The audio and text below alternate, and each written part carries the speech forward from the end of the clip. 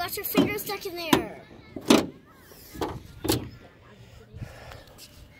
Hello YouTube, and welcome back to the channel. I'm Corey, this is Offbeat Motors, and today we're going to be doing a little science experiment. So a lot of people call these like faker hood type things, whatever, but they don't think that's real. So what we're going to do is we're going to find out definitely. As you can see with that shaker, air's kind of coming here, and they do have the tube that goes down to the box, which comes out right here and feeds the filter. So what we're going to do as a science experiment is we're going to tape this off, and we're going to drive around and see what we get for intake air temperatures. Also, because I do have the Hellcat intake tube, I'm going to tape that off too, so that is taken out of the equation. Hi, I'm Daddy's kid. And this is going to be a couple parts. We're going to drive around with it all taped up, check the temperatures, see what we got. Then I will take it off of there, check the temperatures, see what we got, and then we'll take this one off and check the temperatures. We'll drive a couple miles around each time and see what we got from there. So I'm going to get this taped up. My little helper is going to help me tape it. My name's Mia, and I'm my daddy's daughter. So we're going to get going on that, and then we'll be right back with you when we're driving around. So we're getting back to Okay, the video. so we got the shaker all covered up. So there's no air going in there. I just put a couple layers of tape on here to seal the seams and stuff, so hopefully it doesn't fly off. And we got this headlight covered up and tape too. Yep, she went ahead and did that. Yes. We got a little bit of airflow up here because I don't want to totally choke it out, but that shouldn't really have any bearing on what's going on, so that's sealed up pretty good. So now we're going to go take a drive, and we'll start doing the experiment, see what we come up with. Alright, we're going to open up the performance pages. Yeah, I know the screen is dirty.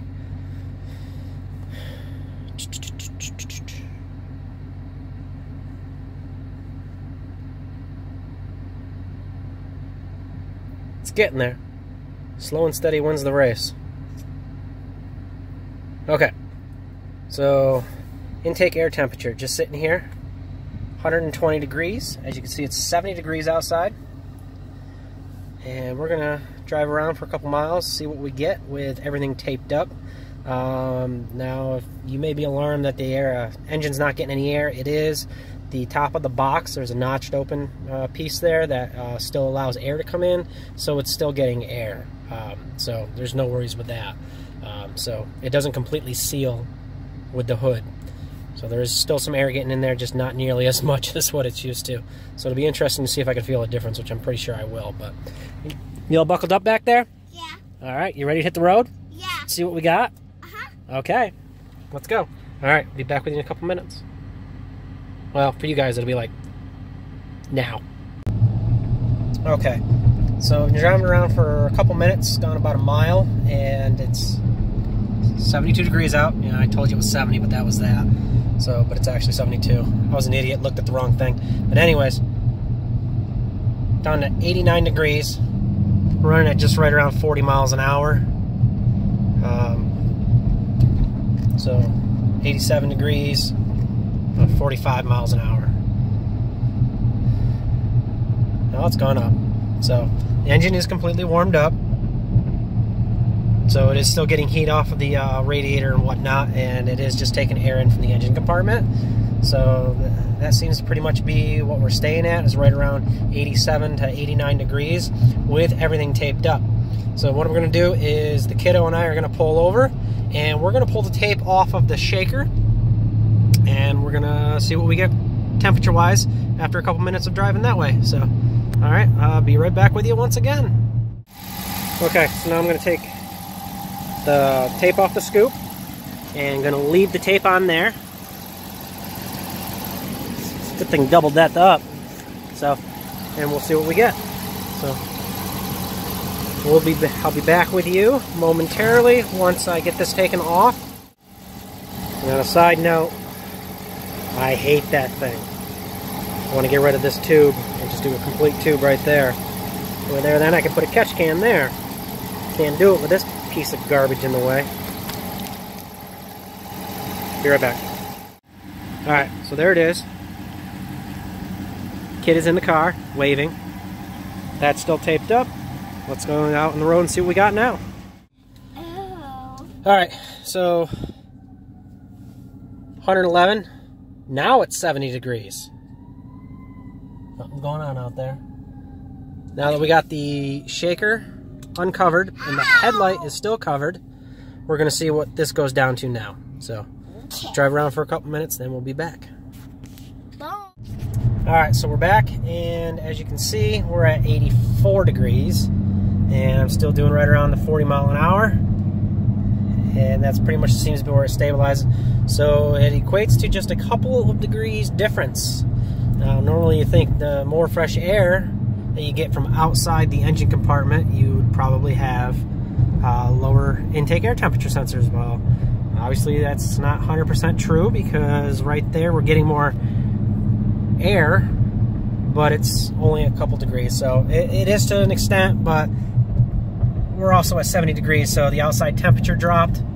So that's probably what's equating to the fact that that dropped also. So it'll be interesting to see when I undo the headlight with the Hellcat, if that does it any, it brings that down any further. I'll be impressed if it does. I know when I first put it in, I was seeing lower temperatures, but that may have been because the ambient temperatures outside were colder too at that time. So we're gonna pull over up here, and we're gonna pull the tape off the headlight and see what we get temperature-wise.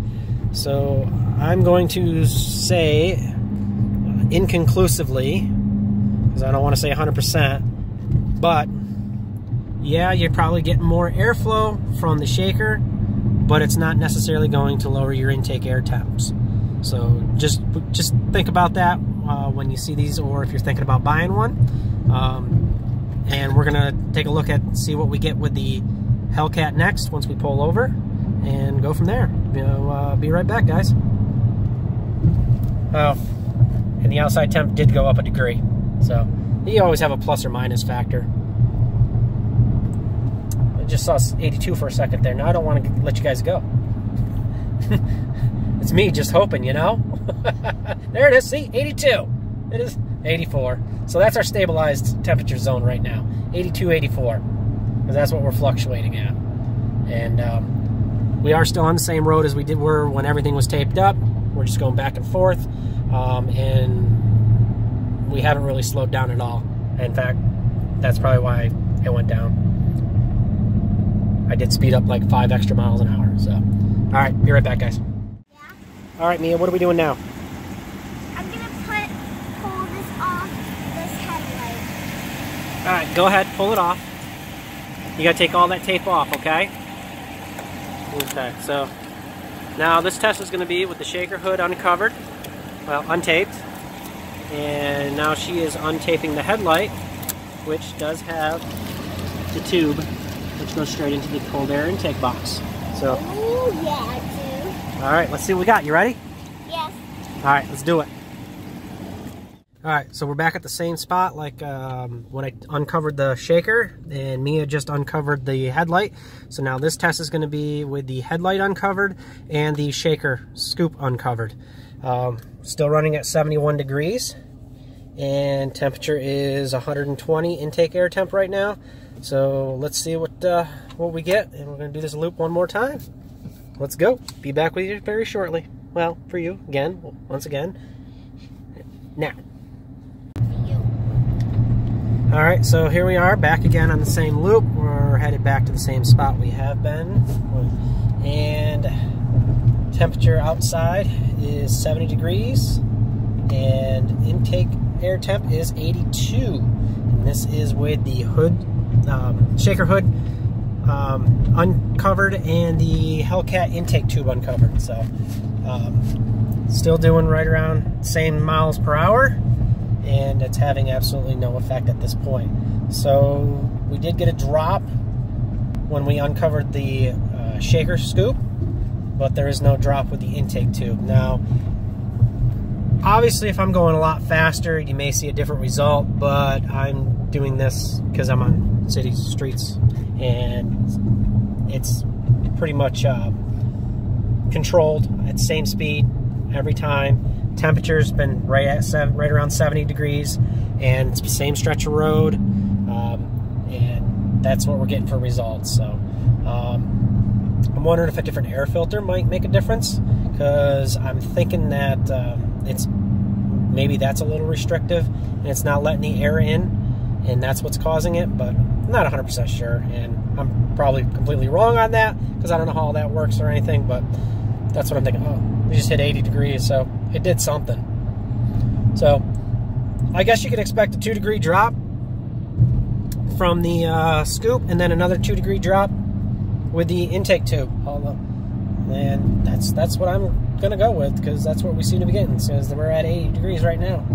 So not too bad. I mean, it's fluctuating. So all right, that'll wrap up this video. Hope you guys appreciate it. Don't forget to like, comment, and subscribe, and we'll be back at you soon with another video. Say goodbye, Mia. Bye. All right, so I'm sitting here editing this video and putting it all together, and as I'm watching it, as I do it, I have an epiphany. I think I know why the air temperatures don't drop that much. Basically, a motor is a giant air pump. As the pistons are going up and down, it's sucking air in and pushing air out. So when you are on the throttle, your throttle body opens the butterfly valve, and that's obviously going to allow for more airflow. The more airflow, once that valve is open, i.e. your throttle body, the cooler the temperature is going to be, because it's going to be rushing in. So what I was doing is I was driving around town, and you're not into the throttle very much. And it's a lot of off throttle, on throttle, a little bit of on throttle, off throttle, coast, you know. So it's not allowing the air to like rapidly flow into the engine. So that's why I wasn't seeing, I'm pretty sure that's why I wasn't seeing as big of a drop as what I was thinking was going to happen. So, but then again, I'm not an engineer. I'm just me. So, but I'm pretty sure that's what the deal is. So I think I might do a follow-up on highway poles and see what we get then, because then it'll be interesting to see if that's where the benefit really comes in, because I think that's where it's going to be. So around town, it's not really going to do anything, but once I get on the highway, or if you're out on a racetrack racing, obviously you're going to see that as well. That's where the cold air intakes are going to come into play more than they would the average person just commuting back and forth to work on city streets. So all right, again, thanks guys, appreciate it. Bye.